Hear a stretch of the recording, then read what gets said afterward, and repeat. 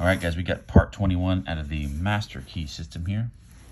All right. For your exercise this week, concentrate on the truth. Try to realize that the truth shall make you free. That is, nothing can permanently stand in the way of your perfect success when you learn to apply the scientifically correct thought methods and principles.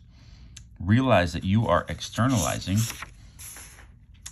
in your environment your inherent soul potencies. Realize that the silence offers an ever-available and almost unlimited opportunity for awakening the highest conception of truth.